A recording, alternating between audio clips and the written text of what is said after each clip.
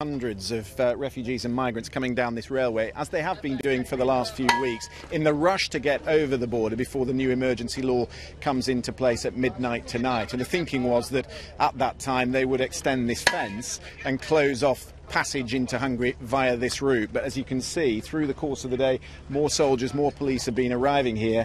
And if we just show you just down here, you'll see that the fence is now being put up. They're nailing it to the posts, and the soldiers are here as well with the razor wire which will go over the top. There are still refugees coming down the railway. They're being stopped by the police that are here, and they're now being directed down the embankment along the line to an official transit point. There are going to be 6 along the 109-mile border, official transit points, but the refugees, we're told, will be held at those positions in a no-man's land, if you will, between Hungary and Serbia. And the Hungarians say they will process the asylum applications much quicker. But of course the fear among NGOs and among the humanitarian organisations is that because they're coming from Serbia, which the